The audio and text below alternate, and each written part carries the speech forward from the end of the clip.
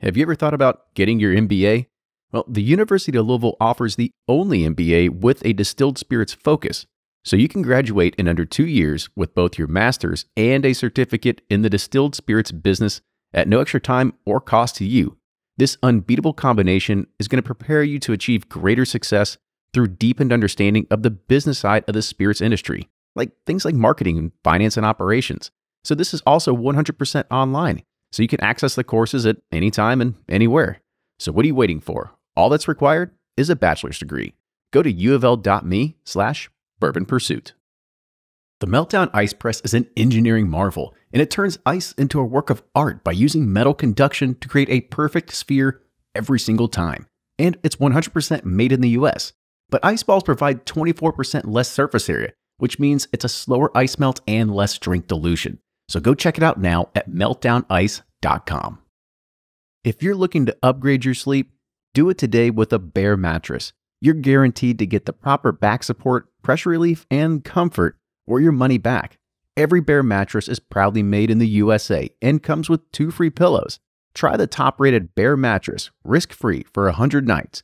You can learn more at bearmattress.com/bourbon. That's BEAR mattress.com/bourbon. How do I sound? Nice. Set mine. It always More fucks. country than normal. Yeah. Oh yeah. There's a setting for that. It's For okay. sure. Yeah, we'll fix that on the dials Give at me the a very end. British accent. Yeah. Lauren can't edit that out. Yeah, I don't know. That's a little tough. I don't know if we can do the accent on there. Good day, mate. Was that British? What was that? That was Australian. Australian, Okay. maybe? Who knows?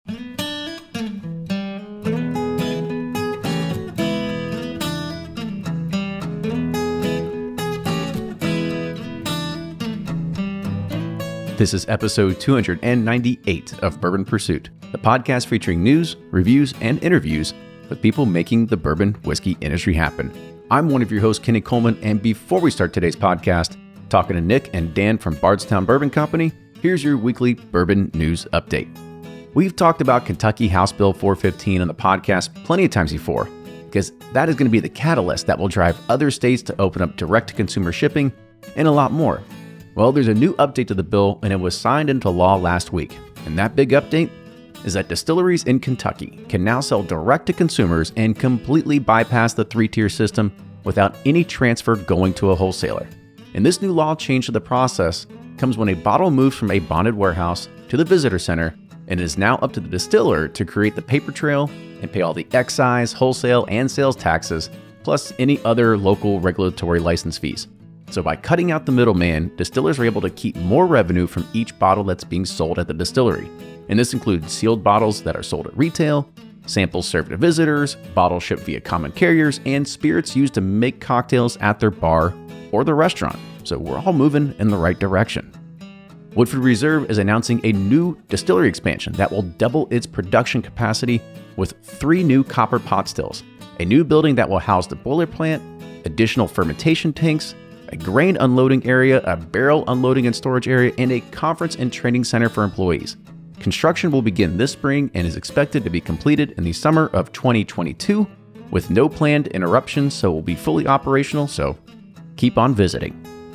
And now moving on to bourbon release news. Old Forester is announcing a new limited expression lineup called the 117 series that is led by Old Forester Master Taster Jackie Zykin. Not only is this project one of her endeavors to feature the many facets of Old Forester bourbon, but this label will also bear her name, cementing her place in Old Forester's 150-year history, featuring a woman's signature on the label. The first release is called the High Angel Share, to show the qualities in low-yield barrels, and will come at 110 proof. This release will be available at the Old Forester Distilling Company and select Kentucky retailers for $50. Lux Row Distillers is launching Blood Oath Pact 7, featuring a combination of 3 Kentucky straight bourbon whiskeys, a 14 and an 8-year bourbon, and an 8-year bourbon finished in Sauternes casks. Sauternes is a sweet white wine from the small town of Sauternes in the Bordeaux region of France.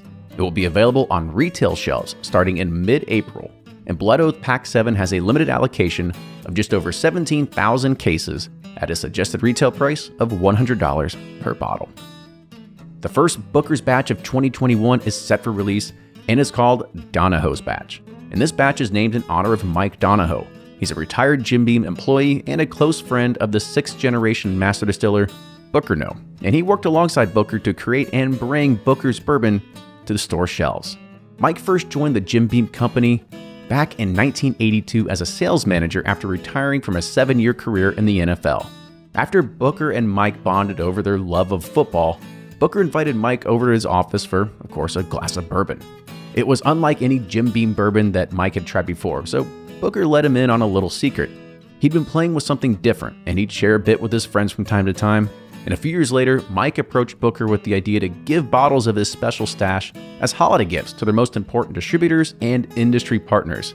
With little time and minimal budget, Booker sourced wine bottles from a warehouse in Bardstown and wrote the labels himself to get the job done. Following the hundreds of letters that they received raving about their uncut and unfiltered whiskey, it's safe to say that the rest is Booker's bourbon history. This release will be 6 years, 7 months, and 7 days, with a proof of 127.3 with a suggested retail price of $90. On today's show, we get to feature two great people over at the Bardstown Bourbon Company, Dan Callaway and Nick Smith. Bardstown Bourbon Company exploded on the scenes as a destination hotspot for anyone visiting the trail, and Dan was instrumental into that early success of creating a red carpet environment for anyone who visited. And as whiskey production ramped up, Nick Smith brought his knowledge from working at Jim Beam to help customers create custom mash bills and guide them in the right direction so they could put a new spin on the distillation process that would be uniquely theirs. So next time you're headed to Bardstown, don't forget to make Bardstown Bourbon Company a must visit. Also, I did promise Nick and Dan that their Instagram accounts would blow up after this. So make sure you go follow BBC_Whiskey Nick and Danny Bardstown with the link in our show notes. Barrel Bourbon is known for their expertise in crafting unique blends, taking lots of different whiskeys from different regions and bottling it at cask strength. And you can now even buy them online. Just visit barrelbourbon.com and click the Buy Now button. With that, enjoy today's episode, and now here's Fred Minnick with Above the Char. I'm Fred Minnick, and this is Above the Char. This week's idea comes from Devin Ward. Devin writes me on fredminnick.com.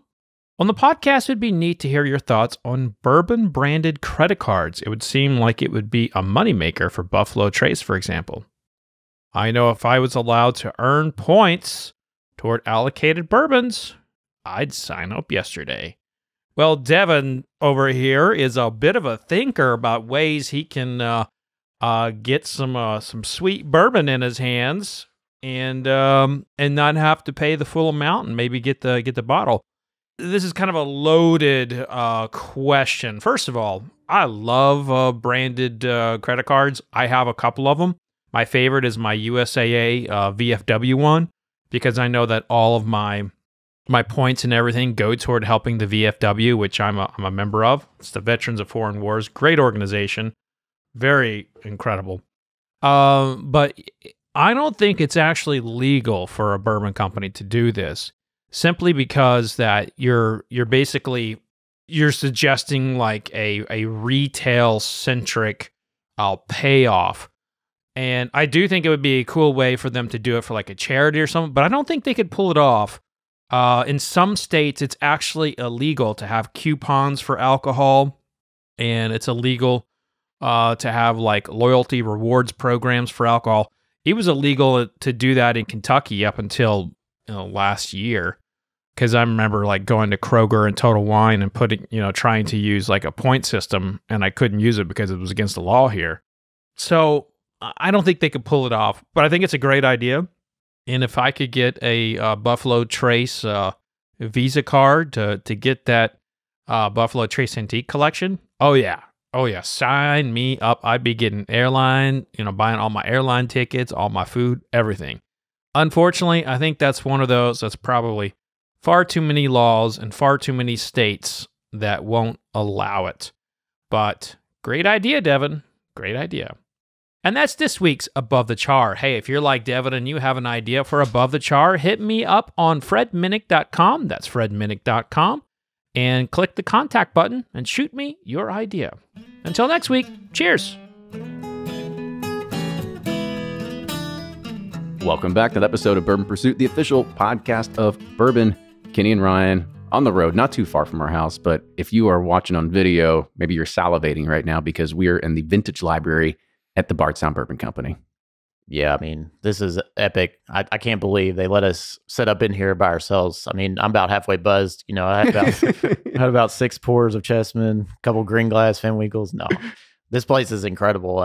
Every time I come here, you know, this place excites me about the future of bourbon and everything going on in bourbon. They really embrace it all and put it in a nice package. And I just love coming here. It's fun. Well, it's not only that. I mean, you've got what they're doing. The business model was revolutionary at the time, right? I mean, because you only had MGP as kind of like the big powerhouse, and then Bardstown Bourbon Company came in and kind of really disrupted a lot of the model that was happening. And the other side of this is that not only is just the whiskey, and now the whiskey is finally getting to the point where it's 4 years old, it's maturing. You're starting to see other brands start coming out with their whiskey from here, which is great. But then you have the other side of this, which is the restaurant and everything that really gives Bardstown a new name. Like, it's a place for somewhere to go. I know, you growing up here, you probably would have loved to have something like this growing up. Oh, I mean, as soon as they built this place, we're like, am I in Bardstown? You know, it's like, never seen any place like this. I mean, I don't know what their mission statement is, but like, it has something that has to be with hospitality, because every time we come here, it's like,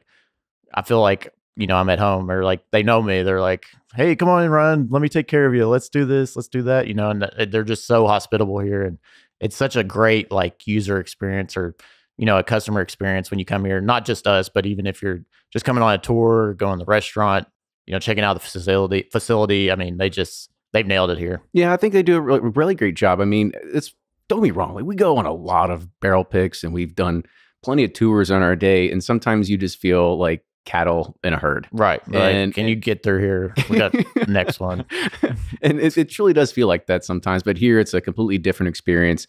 You do feel like it's a one-on-one operation. You get to meet a lot of the people as well when you're going through and having those experiences. So can't say enough positive things about it. Yeah. But let's quit giving them a big head. Let's kind of let's introduce them, and then maybe we'll take them down a few pegs. We'll do that. That's right. Okay. We got tough questions coming. So today on the show, we have Nick Smith. Nick is the distillery manager and head distiller here at Bardstown Bourbon Company, and Dan Callaway, the vice president of hospitality and product development. Fellas, welcome to the show. Great to be here. Thanks for having us. Yes, thanks for having us. Happy to be here. Well, Dan, I know that you said you've been a fan of the show for a while. Oh yeah, I feel like I'm in my car right now. This is hearing your voices like this. I make the trip down to Bardstown, and a lot of mornings I turn you guys on. So it's awesome to be a part of it. It's gonna be weird when you hear your own voice on it this time. Isn't it? Yeah, I'll be turning it up. I always turn it off when I talk. I can't stand it. And there's another thing that is interesting about really what goes on here, and the kind of dynamic of even the hiring process, because you're not from this area, right? You're commuting from Louisville every day, correct? Correct. So is that a lot of the staff here that like you're bringing in a lot of like outside influence, and it's just not all 100% Bardstown native residents? Well, that's an interesting question. Part of that being the hospitality and building the restaurant and looking for people to come in. I think Nick would tell you, the core of the distillery, that's Bardstown through and through. Yes, the core of the distillery is Bardstown. You can tell from his accent, right? Yeah. Yes, my accent. I asked him to give me a British accent, but we're going to stick with the country accent for today. So somebody else besides just me. But with operations, most people are local. I think we do have a Southern Indiana's the farthest drive that we have. But with that, very diverse. We have people from all over, Castle and Key, Jim Beam, Diageo, Barton 1792. So all of our operators, we have a very experienced team that came from all kinds of other distilleries. So, and not headhunted in any way. They wanted to come here to Bardstown Bourbon Company, and it really makes for a better team because multiple distilleries do different things. So we got someone that's coming from every one of the places, and they give their perspective on what can make it better. And with all the different distilleries, we get those ideas, and then we come up with the best idea to make our process as good as it could possibly be. What was the sales pitch to bring you both here? Because I'm sure you were happy in your previous life doing whatever. So I think it's just you take one foot in the building, you meet the team, you meet the people behind it, and there's not much of a sales pitch needed once you see what this place is about. There was no sales pitch for me. I wanted to come here. So it wasn't that they wanted, we're coming after me, and I'm a day one. So I've been here, one of the original hires. I've been here for over 4 years now. And I was with Jim Beam Brands before, loved Jim Beam, worked at Claremont facility and the Booker Noe facility. But I saw this, like, I'm from Bardstown, so I was born and raised here as well. And like you said earlier, you see something like this coming up that this isn't normally for Bardstown. I was used to just being able to go to Cracker Barrel was the nicest place I could go to eat in town. So, when seeing this come up, very interesting. The business plan, I was really wanting to come. The original distillery manager was my manager at Jim Beam, so getting to work with him initially and learn from him more, I just really wanted to be here. So talk about the original vision, I guess, and now that we're 4 to 5 years into it, what has been accomplished, what hasn't, how's it changed? Yeah, so that what we're about is what you touched on in the beginning, right? Combining distilling, beverage, and culinary into every aspect we do. So we call it the modern bourbon experience. It's a place where you can come out. We want you to spend the day. Come hang out, take a tour, do a cocktail class, thieve out of a barrel, and then sit down, have a great meal, great cocktails, and really celebrate bourbon. I think you do all those pretty well around here. Yeah. Dan's been taking care of us for all 5 of those years. The other thing that I forgot to mention is that there's a height requirement to be hired here too. Yeah. To get for this library, to get literally on the top shelf, you have to be, how tall are you, Dan? About 6'5". Yeah, you have to be 6'5". I used all of it about 10 minutes ago. I think he pulled a rib or something, trying to get it. But we're the starting centers for our basketball team. That's I would right. think so. I was the starting center for mine, so shows how good we were. 6 foot center, but yeah, and I actually didn't even notice it. Like now we have a division in the table. Like that side's Bardstown, this side's Louisville. I know. Finally, somebody else can say, because everybody gives me crap because I say I'm from Bardstown all the time. Now, finally, someone else can do it and take some of the glory. Nick, school me here. Are banana croquettes a real thing? Yes. See, they are a real thing. See, that's what it's like. That is my grandfather's favorite thing, and I actually make them for Christmas every year for him. It's funny that you even asked it. Like, I don't cook, I don't do anything, and they're not fun to make. They're messy. Nobody gets these. I tell them about banana croquettes, they think I'm like crazy. Explain to our listeners who've never heard of banana croquettes before, because I know I've heard it before, and I'm just like, I'd be interested to see if our recipes are similar. But my grandmother's was just a banana, Duke's mayo, and then crushed up peanuts. That's all it is. Bingo. Yeah. It's a banana. And I like to take a little toothpick in them just to not be so messy. Banana, put a little mayo on it, and then just sprinkle peanuts on top. That's it. Sounds disgusting, but it's actually very, very good. And it looks disgusting. It looks disgusting as well. But once you eat them, they're special, I promise. Coming to a BBC menu near you now.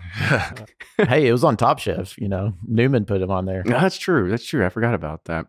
So I kind of want to dive into a little bit of, we kind of talked about your history. What were you doing also at Jim Beam when you were there?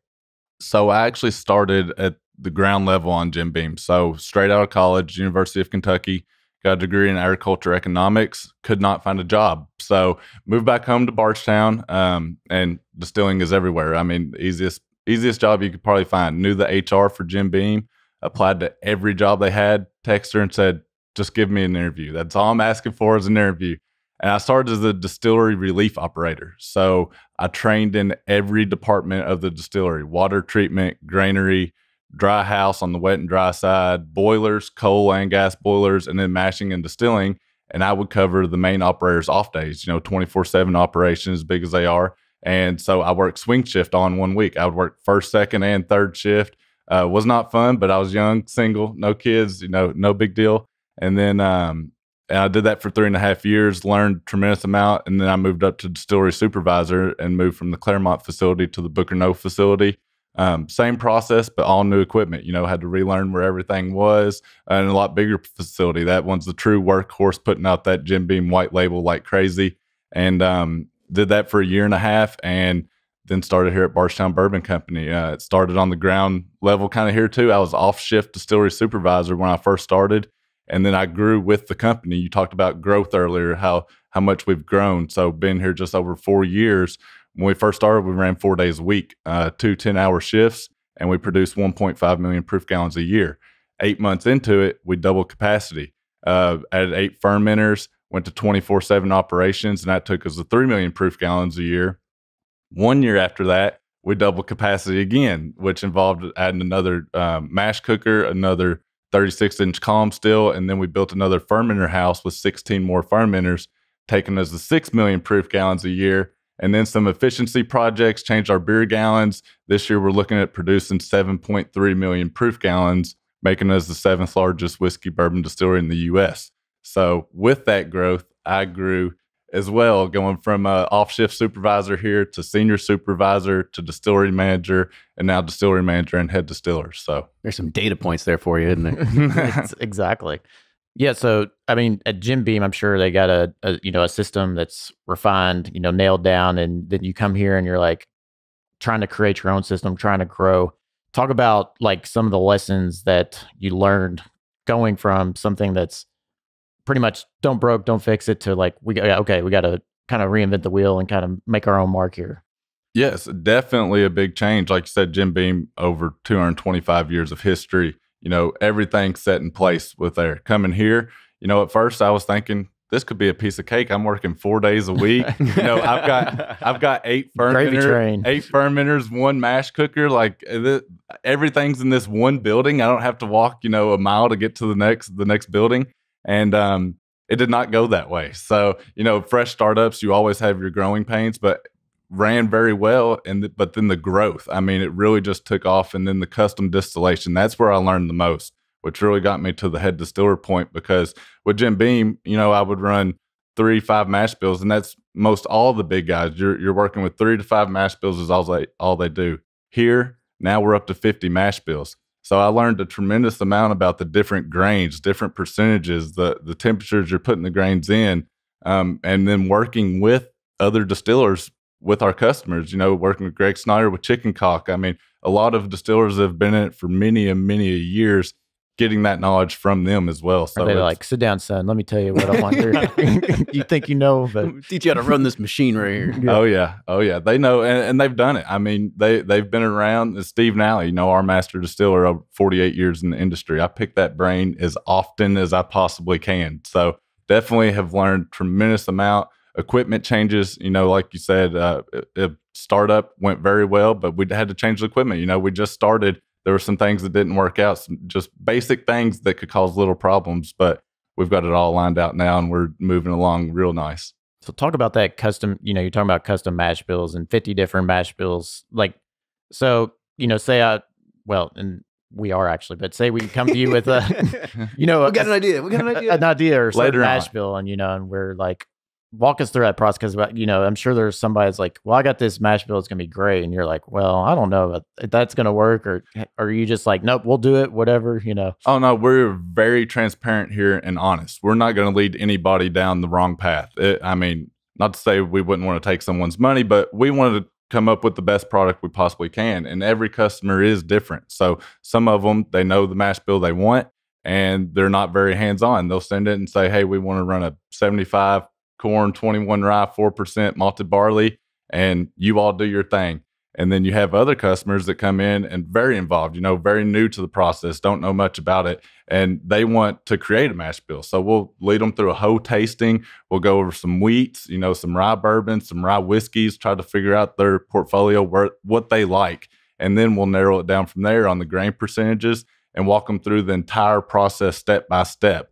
And then, like I said, some like Greg Snyder with Chicken Cock, he comes in, he knows their mash bills. He'll come in for every single production on their first cooks and everything, just to see how it's going. And he works with me, sit down on the set temperatures, control temperatures. So we work hand in hand together, because I know how our equipment here runs, but he knows how he wants his bourbon to be made. So we work hand in hand for what we can do here and for what he wants to come up with the best product possible. Well, everybody gets a choice of what they want then. So I guess that's have positive. It your way. Well, Nick, let's give you a break and let you take a minute here. Let's jump on over here to Dan. So Dan, we didn't really get into your background a little bit. So what brought you over to Bardstown Bourbon Company? Yeah, so my background is actually music, interesting enough. So I went to school for French horn, played in orchestras. I played down in New Orleans for a long time, and then a good bit in China and Japan, and met my current wife there in China. Wait, you played in China and Japan? Yeah, Wow. yeah. We used to do a different city every night, so we would play the show. It was Hollywood music, film music. They play the movie, then have a dinner, go out, and I think that was kind of the start of connecting with people that I hadn't met before. Is I knew I would just see them for that night and have a great time, often over spirits, And I kind of fell in love with the people more than the music, to be honest. And I kind of saw that career path of how could I apply that. So it's something I enjoy and something I love about coming to work here every day is meeting the team and then meeting people coming in. So I met her in China. Sound the horn every morning. Yeah. Like everybody, distillery line, start up. Yeah. Well, I met her and she was from Kentucky and I had a background in wine and I moved up to Louisville. And then that just, once you're in Kentucky, it all points to bourbon. So I met Joe Heron, the founder of Copper and Kings, who was friends with the former CEO here, who put me in touch and came down one time, and that was it. Yeah. So, I think the French horn's awesome. I was like, what if you had some mystery guy, basketball player to French horn? Yeah, he's well diverse. I know he's everywhere. It's so funny because there is so much commonality between music, like perfecting an art, and then on the product development side, how you think about whiskey. People coming together to create something that's separate from themselves and just kind of aspire to make something great. And a lot of practice goes into both of them. So it was a natural transition. Yeah. And we talked about in the beginning, how hospitable, this place is. How much were you involved in creating that environment, or was that their vision? Or Yeah. So I initially came down, like Nick touched on, the expansion here has just been tremendous. Initially it was just going to be kind of a cafe with a bar. Came down to start that bar. So I initially started as bourbon education and beverage director, right? So thinking about how we were going to teach people about our bourbon, built the bar, then the restaurant opened, and then from there, the visitors side. So I kind of opened each piece and now oversee the front-facing operations, the tours in the restaurant, and then also heading up the product development, thinking about what products we're going to come out with next. And I guess that kind of leads into, how do you two work hand in hand with distilling and product management or product development and stuff like that? Kind of talk about that relationship. Yeah, it's a great one. And it's something unique to us. And it's something that's happened really since day one so we do a lot of blends, right? And initially our fusion blend, which you guys have had, we've had a lot of success with. It's a way we incorporate our young bourbon with older bourbon, release product that's coming off our still. We don't have a master blender on site, right? So we put together Steve Nally, Nick Smith, John Hargrove, these great distillery minds, with our culinary team, executive chef Stu Plush, and then our cocktail experts like our national brand ambassador, Sam Montgomery. We all get in a room, it's about 15 people, and we do it like an NCAA Final Four bracket. We line up all these blends we submit because we have, over 50 mash bills. So we have all these options. We all get in the room. We have these blends we personally have submitted, and we blind taste everything. We're huge on blind tasting. So you start off with, 50 to 60 options of what a product can be. And we vote, we talk about it, and we narrow it down. It's almost unanimous every time with the winner. And that's how we release our blends. So I like that idea because I hear a lot of complaints out of folks in the distilling side. They're like, those damn marketing people, like, can't they just leave me alone? And, and vice versa, like, can't the distillers get more creative and do this and that? I like how it's a collaboration. So you kind of get, and it's blind, so there's no like bias or anything. And it's a product of being under one roof, right? So we all work right next to each other. I can walk down to Nick's office and just right through the still. So we're always talking about ideas and what bourbon can be, and we all think about it differently, and it just creates a beautiful thing. And I like how it gets everyone involved. So, and it's not just the executive team or the high ups that submit blends. Anyone in the company is able to submit a blend. So we've had some of our executive tour guides that have submitted blends, and our Fusion 4, I believe, one of our tour guides came up with that blend, and then Discovery 4 executive chef Stu did that blend. So it's not just the distillers or the blenders that went out every time. It's a collective team, and it gets everyone involved and excited about the next product that's coming out. And what I love most, we touch a lot of palates with it. So we're getting a collective average of the best product instead of just one. Dan's palate could be completely different than my palate. What he thinks is excellent, I might not think is excellent. So we're touching a lot of them, and we're getting the best product we can possibly come out with by the team instead of just by one individual. So do you get a plaque out on the moss wall? If I was going to say that, or is like Discovery 4 is mine. Because he said Final Four, I was like, is there like a ceremonial like cutting of the nets or something like that somebody gets to do? You get to make the hang tag. Yeah. So you're on the hang tag. You're all over. See that. Everybody that gets a bottle gets to see you. So that's a little little perk of it. I don't even make our hang tags. Maybe we should do hang tags, Ryan. Yeah, exactly. So I guess kind of talk about, so you have 50 mash bills, and if somebody's going to submit something, like, where do you begin? Like, do they have a baseline? Is there like, oh, we got this room, just have There's at it? catalog, Like, like what's the process? They usually have a baseline. Like I said, ones that do not, that's why we go through the tasting. What is it that they're looking for? What do they like? What is their preference? Are they a wheat favorite? Do they like rye? Do they want a whiskey, or do they want a bourbon? And lead them through that tasting to see what it is that they're really wanting. What finished products are popular that they like? What do you like to go to? What are you wanting to come out with? And we can try to do something comparable to that. And then other ones with, say, like specialty grains. We've done a popcorn. Wait, what? Start over. Okay, go on. So we've done a popcorn bourbon, which is a black popcorn, and we've also done a red, white, and blue popcorn.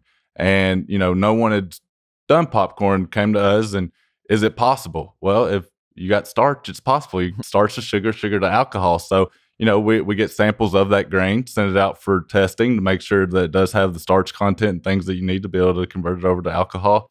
It was all good. We did a trial for it. So sometimes doing an experimental one before you do a whole production run to make sure it is going to come out all right.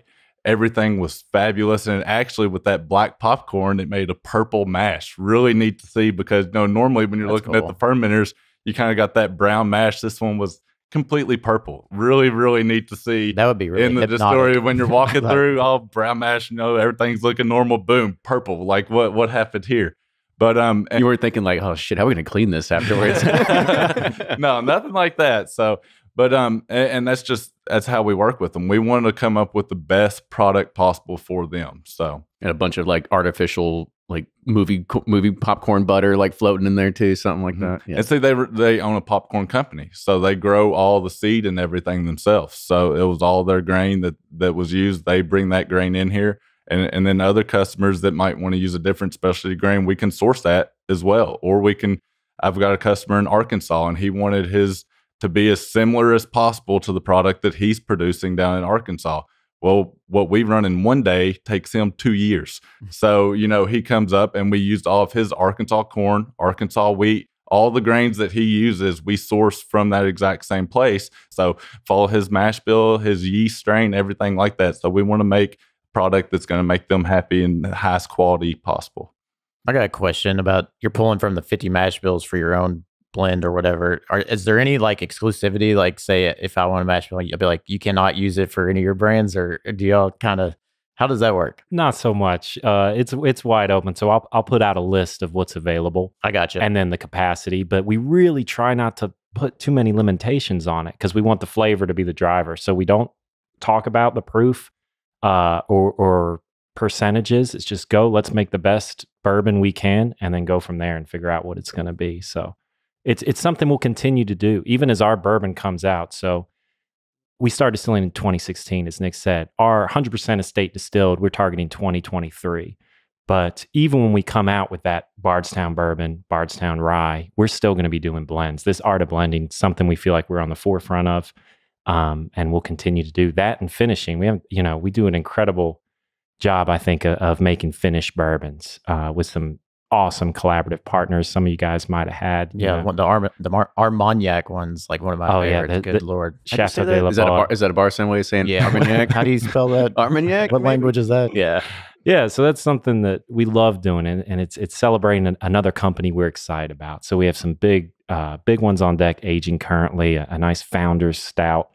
We're doing the Chateau de la Bar Armagnac again, which will be a big hit. He says it much more eloquently. He does, doesn't he? It's the Bardstown in us, Nick. Yes, try to see if Nick can say it.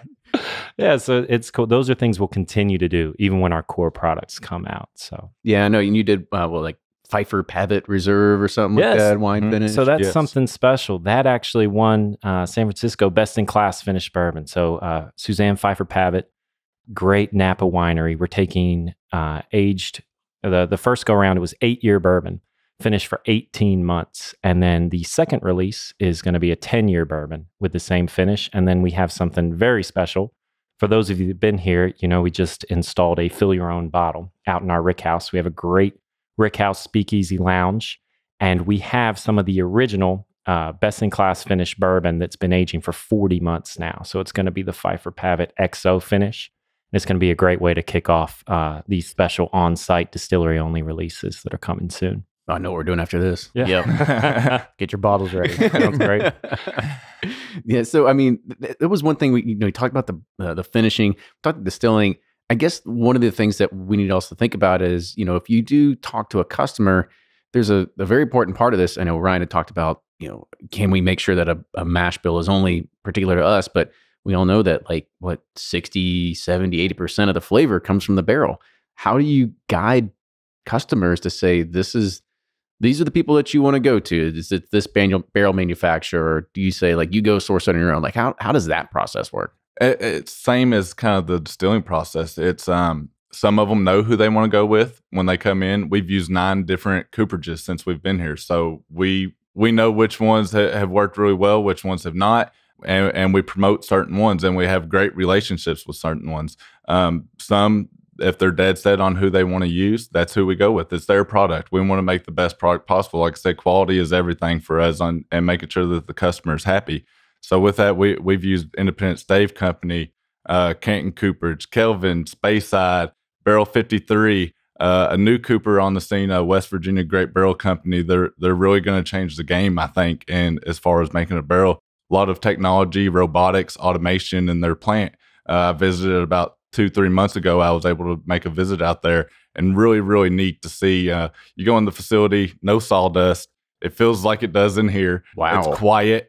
And like I said, they have the infrared technology and robotics that makes almost a perfect barrel every single time. So the cooperage industry is definitely changing as far as the automation goes, and they do a great job with that. Independent Stave Company is definitely the largest, the biggest cooper out there, and that's who we use more than anyone else, and especially right down the road in Lebanon. It takes 20 minutes to be able to get a load of barrels over here to us. So that's who we use more often than not, but it's up to the customer on who they want to use. And we'll go over char levels with them. Do they want a toasted barrel? Do they want a char 3, a char 4? What do they want? And we'll guide them for what's the best direction to go for the mash bill that you have. Yeah, I mean, on a popcorn bourbon, where do you take something like that? With the popcorn bourbon, we went with, I believe he went Independent Stave Company, char number 3. That's your traditional type barrel. Your char 3, going crazy on the mash char bill. 3, char 4 is going to be your traditional type barrel. Yeah. And like you said, 60% 70% of that flavor is going to come from that barrel. So the barrel is very important in the process. Yeah, absolutely. And then, Dan, does anybody come here and need guidance, I guess, with marketing, packaging? Spirits of French Lick exploded onto the distilling scene early in 2016 as Indiana's largest double pot still distillery. They employ old world sentiment with new world attitudes, delivering the finest handcrafted bottle and bond bourbons to an audience eager for an alternative to the big guys. And their distiller, Alan Bishop, uses historic Hoosier yeast strains, alternative grains, and 53-gallon number 2 char barrels to bring you spirits with unparalleled quality and depth of flavor. You can find all Spirits of French Lick's products and new releases on sealbox.com. But don't just take Fred Minnick's word for it. Find out for yourself. Check out spiritsoffrenchlick.com and follow them on Instagram, Facebook, and Twitter. And remember, always drink responsibly. So I've got to admit, I'm sort of a honey addict. I use it for dipping chicken tenders, I combine it with some cured meats on a nice charcuterie board, and I mix it with my bourbon cocktails when making hot toddies or a Gold Rush. But lately, I've been enjoying all that with a little bit of a kick, and Fire Bee honey is your go-to for spice. Fire Bee spicy honey is all natural and can pair with almost anything. Fire Bee opens up a whole new world of sweetness with no added sugars. You can enjoy flavors such as elderberry, vanilla, cinnamon, and chocolate as it comes alive. Fire Bee is offering a special promotion for Bourbon Pursuit listeners. Get 15% off your purchase when you order 2 or more bottles by using the link at firebeehoney.com/bourbonpursuit. That's firebeehoney.com/bourbonpursuit for 15% off your purchase of 2 or more bottles. It's time to fling into spring at Total Wine and More, where fresh flavors are in full bloom and we're talking bubbly and brunch with Pinot on the porch. So no matter what's on your table, they have the wine and the savings to match. Bacon practically begs for Chardonnay. And which rosé are you feeling today? They surely have your shade. Brighten up your glass with a fresh bourbon cocktail. Mint julep or a Belmont Jewel, anyone? And with over 8,000 wines, 4,000 spirits, and 2,500 beers to choose from, you can expect the unexpected. And always at low prices with the best service in America. So what'll it be today? Choose curbside pickup or in-store pickup. You can explore more in the store or online at TotalWine.com. Dan, does anybody come here and like need guidance, I guess, like with marketing, packaging, and help? Do you guys help with that? Great question, Ryan. Absolutely, yeah. So we have an incredible design team. You can see on our bottles, it's something special. We were raving about these corks. Oh yeah, they're awesome. Gold corks. It's a pound just for that. Yeah. So we've got a great powerhouse team. Herb Hanneman heads up our sales and marketing. Then Laurel Altman, who's our marketing director, and then Michael Powell, our creative director. The three of them do a lot of that for other companies, and they make some pretty special designs. And it's not just the marketing. We're moving over to bottling coming forward as well. So on your all's drive in, I'm sure you saw the big building construction going up out there. That'll be our bottling facility. So that's supposed to be ready on June 1st of next year. And we're already assisting some of our customers who are going to be ready to bottle with all of those components as well. What bottle design, and as he said, label design, your COLA approvals, compliance. We have compliance here as well to make sure that everything don't start everything on all the is legal. paperwork. Because brand new releases. If you have a compliance department, we're in. That's the important thing. I mean, you got to cover everything to make sure you're doing it right to the highest level and legal.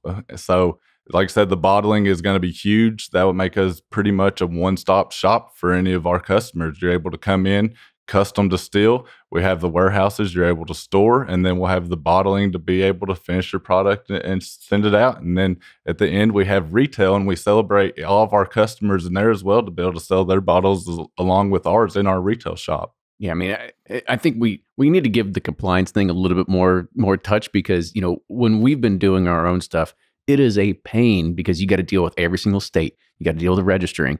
There's states that you have to actually submit forms every single month if you actually sell any product to that particular state. Like, it's a pain to be able to do all. Sell something that month. Yeah, and if you don't sell anything, you still have to submit a form that says $0 on it. And then you submit it, and they're like, and it's been 4 months, and they're like, yeah, we're still working on stuff 6 months ago. And you're like, okay, hurry up and wait, I guess. Oh, the legal system on it's a whole other beast there. So what about, I guess you talk about covering all facets. What about, you have the gift shop where you can sell an array of things. What if somebody's like, I want to go see where chicken cock's made, or, would this be the tourist destination, for Pursuit Spirits or, absolutely, chicken cock or wherever? When you walk by our bar, you'll see every brand. We want to be that core, celebrating not just our stuff, but all of Bardstown, all of Kentucky. We've hosted tasting events for other companies. We did Max Shapiro's 80th birthday, Heaven Hill. The team from Willett will be in here having lunch. We really just want to be neutral territory. Of course, you can do your release here. You should. Yeah. Why not? Absolutely. Put it on the list. So the other thing, we kind of talked about a little bit this Discovery series. What kind of talk a little bit more about that goes into, especially like this release that we've got here. That's a special one. So this has not come out yet. It's actually coming out tomorrow in our gift shop. This is our Discovery series. Looks like a lot of people have been drinking it. Yeah, well. And if you're listening to this now, it was research. It was yesterday or a few weeks ago. Quality control. Yeah. So Discovery is all about that art of blending, right? Taking a group of bourbons or whiskeys and making a product that's better than any of the individual parts. Something you see in champagne, you see in scotch, you see in tea, not so much bourbon, and we want to be on the forefront of that blending because of that approach we use. So this is Discovery Series number 4. It's a blend of 10-year, 13-year, and 15-year Kentucky bourbons. And it's our chef, Stu Plush, our executive chef.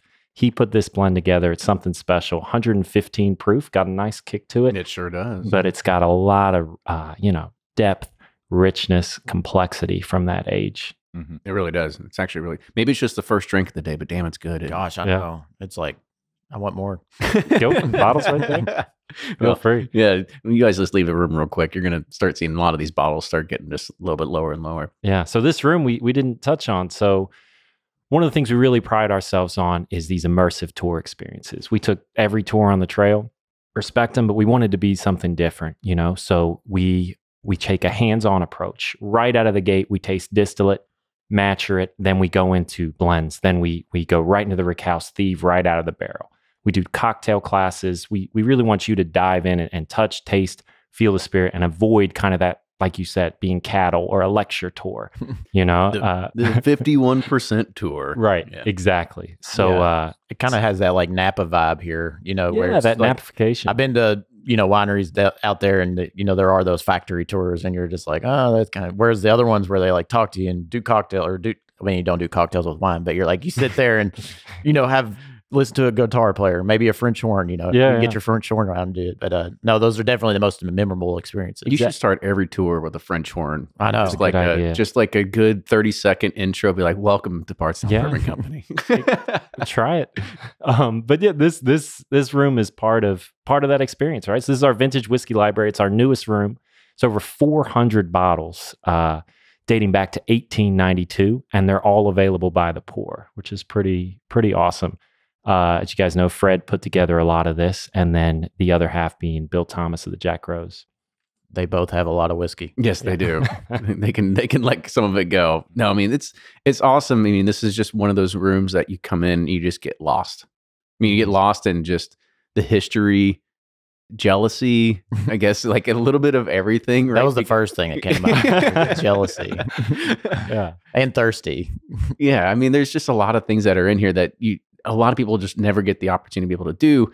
And, you know, and I think there's probably this and Jack Rose, like how many other places have this deep of a library that you could actually go and sample from? And the fact that it's here on the Bourbon Trail, you know, you can stop here for a lunch, get yourself a vintage pour, you know, hear a French horn. Like it has everything. It has all the trifecta of everything going on there. That is the bourbon trifecta. Right? And the prices are reasonable too.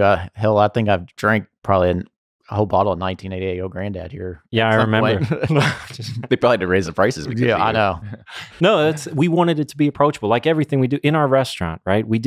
I think napification is a great way to describe it, right? But we still want to be approachable. We still want to serve the town of Bardstown. So you can come in, have a reasonable lunch, you know, made by an incredible chef, but it's somewhere you can celebrate. You can have multiple cocktails. You can have a great dinner, and it's at a reasonable price, right? We want to always be approachable. I remember at first when they had these great ahi tuna tacos, but the first I was like, ahi tuna in Bardstown. Oh no. But they're excellent. They were one of my favorite things. And these chessmen, I think these are $30, $40 a pour. So you can taste some of the best bourbon ever made right here on site. Fantastic. Now, I guess the next question people are going to ask is, what is the most expensive pour that you can get out of here? Right there, the Gold Wax Van Winkle. Well, glad we got one. Yeah, while we were setting up.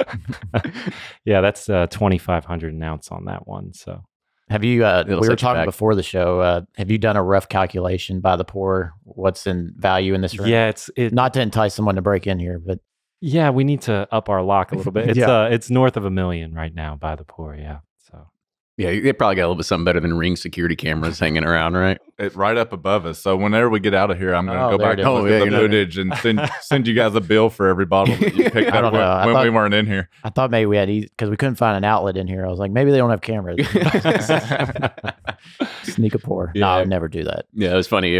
Nobody saw the setup portion here. We were actually trying to set up, and we were like, where can we plug into? They're like, you know what? It's funny. We actually didn't build an outlet in here when we were doing it. It's a vintage experience. It really is. It really is. You got to hand crank your own electricity if you want something here. And so what's the timeline on looking when the bottling hall is going to be done over there? And what's that going to look like as a part of like the visitor experience too? So the timeline on that is looking on June 1st. It should be complete. We should be up and running, hopefully maybe a few weeks before, and we'll do some test runs and everything on some of our products. But as far as for our customers, we're hoping June 1st of next year be up and running. 50,000 square foot facility. Justin Willett has been the one leading this project. He's actually the executive director of manufacturing operations here, so my boss. And excellent what he does. He's been in the industry a long time. He was Heaven Hill, Barton 1792. He was the plant engineer at Barton 1792, and he knows bottling in and out. So I'm actually going to learn a whole lot from him when the bottling does start up, because I haven't been around bottling as much. I usually stick to the distillery, so I'm going to learn as much as I can while I have his knowledge to be able to pick from. So we'll have multiple lines. And like I said, it'll follow the same philosophy as our distillation program. It'll be custom bottling as well. So they're able to help with the bottle designs, label designs, sourcing the product, the vendors, best vendors to go to, pricing, everything like that. So it'll be, once again, a custom setup. And then as far as tourism goes... Well, here, before we get to tourism real quick, because I have an interesting kind of take on bottling that I didn't really know about until I really started getting into this industry, is that a lot of bottling manufacturing equipment is actually in Italy. Like, I had no idea. Like, are you all actually getting equipment from Italy, or is it somewhere sourced, like, anywhere else? Like, I know they have a lot locally sourced. So I know a lot of U.S. bottler equipment is stuff that they're going with. So as far as all the big equipment, that'd be a Justin Willett question, definitely. He's like, I'm the distiller. But they are going. Don't ask for I do know on their fillers and stuff like that, they're going down to Georgia next week to test one of the pieces of equipment down there. So we do have some that's not from Italy, but I'm sure some is coming from overseas. But they're already starting to go and test all of it out, and it'll be here before we know it. When you pulled in, you saw the sides are already on the building. It's moving along real good. As long as we can have a nice winter and no bad weather, we should be hitting the date no problem. Well, you say no bad weather. It's really weird. Like last year, I don't think we had any snow whatsoever. No. It was, and I think it's interesting when you think about barrel characteristics and how barrels are going to age. I mean, 1 year could be different, but it's just like, what do we claim here in Kentucky? We're like, oh, really cold winters, really hot summers. And we're like, we had really hot summer, then we had a very mild winter. Who knows what that's going to do to whiskey? And, it was a mild winter, but we also had drastic temperature changes. I mean, it was a mild winter, but we had, days that it was kind of maybe 70 degrees during the day, but it got down to the 20s at night. So you're getting that expansion contraction in that barrel with that temperature change like that. But no, the winter we had last year was a very mild, you could say. Mm-hmm. Yeah, it killed my kid because we went out and we actually bought sleds in the beginning of the year, because if you try to go buy sleds when it snows, they're gone. So it's your fault. Yeah, pretty much. You jinxed us. So yeah, we totally jinxed the whole process of it. Yeah, I still have to use trash can lens because I never buy in advance, and we're like, oh, no sleds out there. Let's go, kids. As soon as the first snow hits, you go to Costco and you're like, oh, they're all sold out. I knew this was going to happen. It's a Bardstown thing. It is. Yeah, we like trash can lids. lids. Lube them up like Chevy Chase, And, but no, I mean, that's awesome, the bottling, because that's got to give customers a lot of peace of mind. That's like a one-stop shop, because there's so many, especially when you're sourcing or having contract distillation, there's so many moving parts, then you're trying to coordinate between this bottler, that, it's nice to have it all under one roof.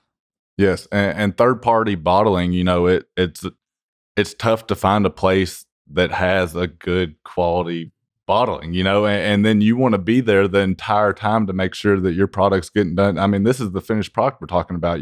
This is what the consumers are going to have in their hands, and you want it to be top notch, top quality. So you have to be there the entire process to make sure that they're doing your process right if you're not feeling real good about it. And with ours, it'll be just like our custom distillation, top notch. Quality is going to be the main thing. The customers will be able to trust that their product is getting done correctly at the best way possible.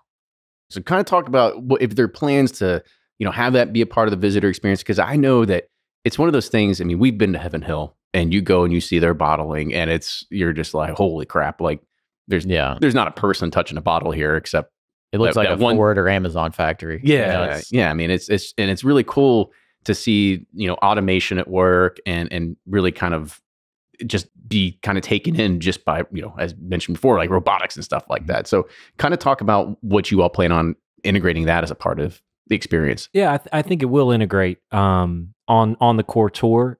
What it won't be though is there's a beautiful overhang where you can view it. It's not just going to be, hey, there's bottling, that's the Four Roses experience. Right, like here's our bottling. You're like, all right, right. They may or may not be on lunch. So. Yeah. With everything we do, we want a creative, modern, different approach to it, right? So we're going to be thoughtful about it. I'm going to think about a way that we can engage the guest with bottling, and it's not just a a walk by. So yes, it will be involved and it will be different and remains to be seen.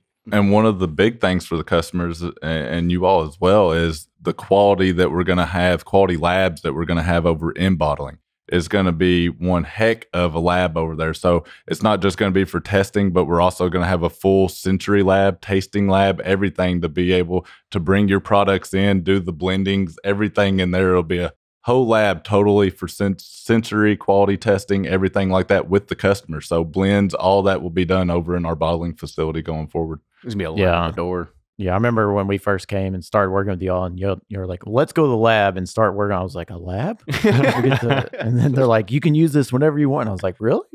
I'm like, I'm using my desk and the beakers at home. This is great. Some plastic pipettes and everything. Yeah, exactly. I know. And this lab will be even better than the one you all went to in the distillery. So like I said, it'll be set up for sensory, for doing blends, for everything like that. So it'll be top notch. Then they come in and be like, Nick, come over here. What do you think of this one? Pick your brain, right? That's the best part of the job. Yep. Getting a drink and try things. Yep. I mean, and speaking of just, being able to get away and have a drink and all that sort of stuff as well, how much of the distillery process is kind of on, an automation schedule, if you will, where you can kind of look at it and you kind of see things are functioning, they're working as they should versus like sitting there, like where you're a DJ, like turning knobs all the time or something like that. So we have a lot of technology, probably the most technologically advanced distillery out there. We use a process, HMI through ignition. So ignition, we're the first distillery to fully implement ignition. It's used at Sierra Nevada. It's used at Walmart.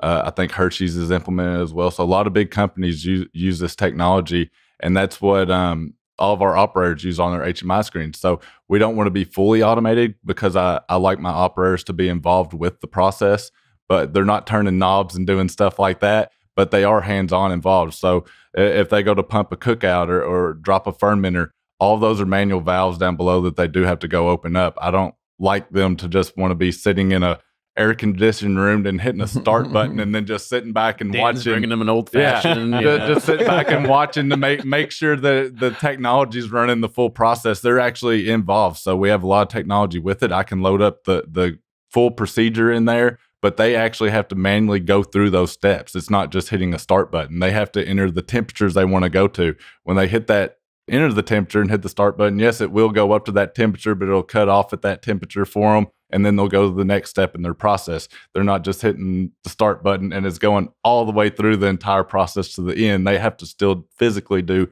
each and every step. And the main reason for that is all the changeovers that we do have. We have this year, I think right now I'm looking at 104 changeovers in the distillery. 104. Explain what a changeover is. So that's going from a different mash bill, different customer. So if I'm going, from a rye bourbon to a wheat bourbon to a wheat whiskey to a rye whiskey, to popcorn, so changing grains, changing mash bills, changing percentages like that would be a different, or customers as well. So we've ran 7 different mash bills in 1 week before, so it's not an uncommon thing. And looking at just Q4, I think had 33 different changeovers in just this quarter. So wow. It's been musical silos on the granary sometimes, but it's good to have them hands-on with it instead of just letting technology run all of it. Musical silos. Have you trademarked that one yet? That's pretty good. Not yet, but I mean, it's got to be difficult also when you think of a lot of different distilleries out there. They're like, oh yes, sour mash, and we got to have back set, and this is what we do to get consistency. And I mean, what is that changeover process where you're trying to figure out like, okay, do we leave some back set in here? Do we? So that goes with the customer, what they want. So typically, I don't try to do like a rye bourbon back set going into a wheat bourbon. Usually, I would clean out, and I'm going to do a sweet mash, a water mash until I start distilling the wheat, and then I'll start doing sour mash back into the wheat cook. So I try to keep the grains the same. But I prefer to do the sour mash over the sweet mash, but it's also customer dependent, and it matters the mash bill I'm running if I do a sour mash or a sweet mash. So, a lot of my rye whiskeys, I like to do water mashes on those instead of sour mashes. So it's different for each recipe that I run. All right, you got to say what a water mash is now, because now we're learning the territory that I don't even know about. Well, that's a sweet mash. Water mash, that's not you doing any Starting back from set. fresh. Yeah, Okay. so that's just doing all water and not putting any of your thin slopper back set back into the cook. Dan So came up with that name for marketing. Yep. It's made the water mash version. your sweet mash is going to be all water. So that's your water mash. Yep, there we go. We're learning new things. And Dan, I want to bring you into this a little bit too before we kind of close this out, because there's something that is new here that we've been able to go and see a few times now, and that's Pete's Place. Yeah, incredible. And we should touch on our founder, Pete Lofton, just an incredible man. Started a telecommunications company, was a billionaire at 28 out of Raleigh, North Carolina. Got into bourbon, was sourcing barrels through MGP, and realized that there was a need, there was a demand for this custom distillation. And he saw that it was a more difficult process than it should be. So he decided to do it himself and had the vision to build this place and recruit an amazing team. Unfortunately passed away about a year ago. And the last thing he was working on is Pete's Place, which is a speakeasy bar, we call it tasting room, attached to Rick House A. So you can do your single barrel pick, you're standing, you're surrounded by barrels, and then you walk through.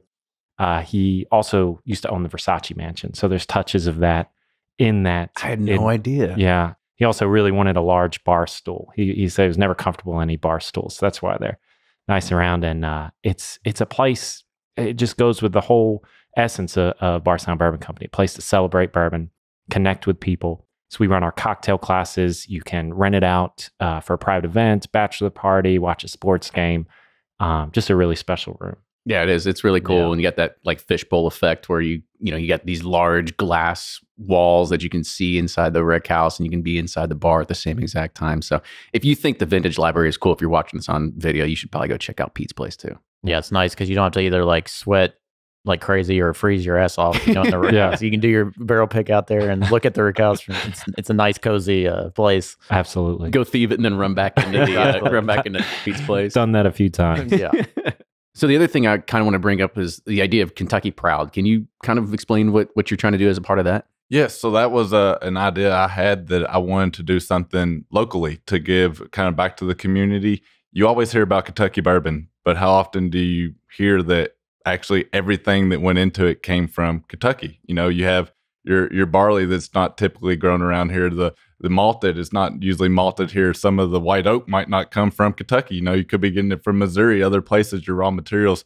So I wanted to do something that gave back to the community and was all Kentucky. So I partnered with Kentucky Proud. It'll be a certified Kentucky Proud product. And I want to do a different mash bill each year. And the first one I did, it's going to be a wheat whiskey.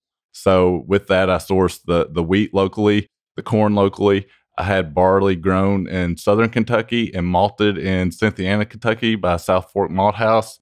And then I had all the wood from Kentucky White Oak and Canton Cooperage in Lebanon, did all the barrels. So every raw material, every facet of that mash bill will be all done Kentucky. And then, of course, mashed in Kentucky, distilled Kentucky, stored Kentucky, bottled in Kentucky. So Sold in Kentucky. sold Or it's in going to be everywhere else.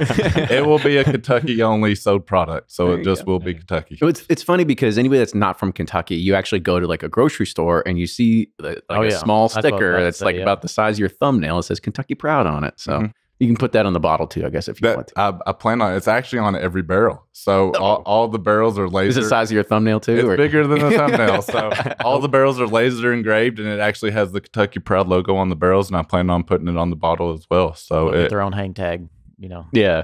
It'll be awesome. That's awesome. Well, appreciate it. And guys, thank you again for coming on the show today, because I think we learned way more about Bardstown Bourbon Company, especially for our listeners that might not have known about, the processes and the contract distillation, but as well as the visitor experience and really what you get. And you got to make sure that you put this as a stop on the trail when you come. We tell everybody to do it. Yeah, these guys get it. Like from the get-go, when, even the early days when you were just starting to distill, you always had that hospitable mindset and like, come in, like hang out, let's be friends. And we have become friends and now business partners. So we're always excited to spend time with you guys, and we love coming here. It's such a great experience for us, and everyone that comes here is always blown away by it. So kudos to you all for setting that up. And, Nick, being from Bardstown, it's pretty cool to see this all come together. You never thought, no one cared, 15, 20 years ago, and Yeah. now it's a destination. So it's very humbling and glad you all did it. So That's wonderful. Wonderful to hear. Thank you. So, of course, you could follow Bardstown Bourbon Company on all the socials. And Danny, I know you're on IG and Instagram. You want to pump that out there, people? Danny Bardstown. So it's cool to follow because I try to take pictures. It's just every day there's something special going on site.